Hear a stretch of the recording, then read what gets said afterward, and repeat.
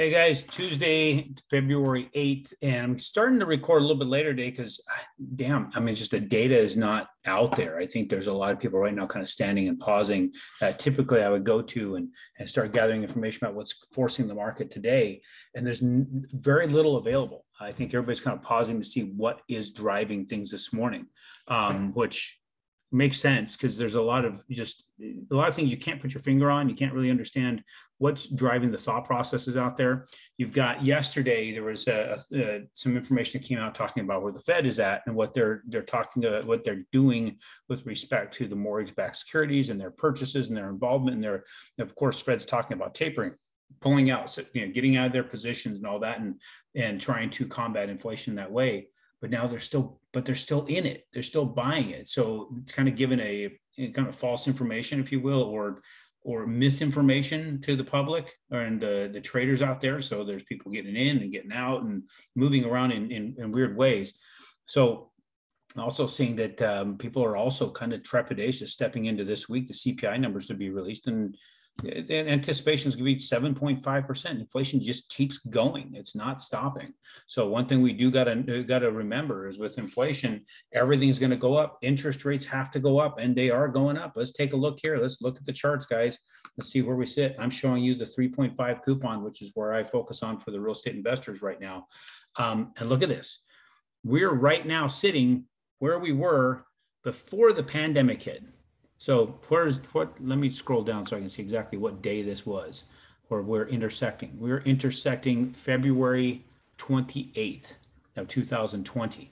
Now that's the 3.5. That's interesting. If you start looking at some of the other coupons, we're actually in a worse position. So you look at the 3.0, look, we're intersecting right where just before the Fed stepped in. So that's later into March. We're talking about like March, probably I would say somewhere in the range of the 17th, 18th year of 2020. You get into the 2.5, which is where you're getting your mortgage-backed securities for the homeowner purchasing a home to live in. Look at this. We're getting right to the point where it's at its absolute worst position for the Fed, the day before the Fed stepped in and started dumping in $1 trillion. Right here is where they put $1 trillion between here and here, that window. That's $1 trillion worth of movement. Think about that. That happened back here where things started to fall off. Right? And we got below this point where I was cautioning about, and then we dropped. That's $1 trillion worth of movement, basically. If we really want to try and figure out where the Fed came in and played here, actually, it's probably more up here. So several $100 billion, maybe $800 billion worth of movement. I'm just spitballing, I'm guessing. That's a lot that leaves the market, right? We're talking about an industry that does, maybe I'll have to look it up, maybe 2 trillion, 3 trillion a year, maybe 2 trillion a year. I'm guessing. I'm definitely spitballing this one. That could be half the volume of what we're talking about as far as the annual closings in the U.S. So when you think about that, no wonder we're going to see some interest rates go up. And if people think that it's not going to go up, they're sorely mistaken on what their belief is. So being the fact that inflation is screaming up, right? Interest rates are going up, right? We're seeing that now. I mean, it's irrefutable. Guys, it's a matter of just looking at the deal, and don't look at the deal from the face of the pro forma that you're staring at. Look at it 2-3 years in, right? The ability to raise those rents. How does that influence it?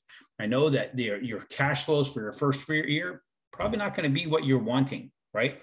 But what happens when you raise the rents 3% the second year? What happens when you raise them 3% the third year? Then where do you sit? Take a look at it from that perspective. Understand that this is a long game. Understand this. You want to look 10, 15 years down the road before you really start understanding what your wealth is doing here. That's why we go into the app.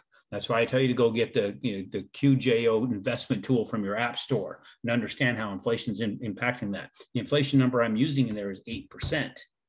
We're sitting at 7.5 on the CPI. We know for a fact, when you go to the shadowstats.com that, in fact, let's just go there and see where we're sitting right now and what inflation is thought to be from John Williams himself, because I think we're in a lot worse position than what I just last looked. So I'm going to go ahead and do a screen share here. Let's take a peek at this. Look at where we're at now. Okay, he's saying we bridged 15%. I would have thought we've gone further than that. Looks like we kind of tapered off here at 15 is what they're claiming.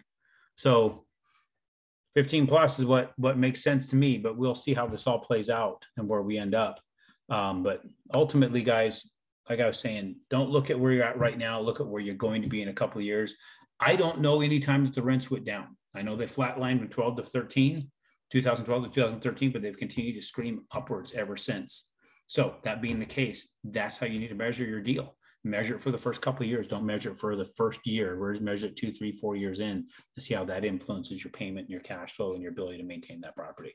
I will hopefully get some new data as the day goes on and have something more for you come Friday. Thanks, guys.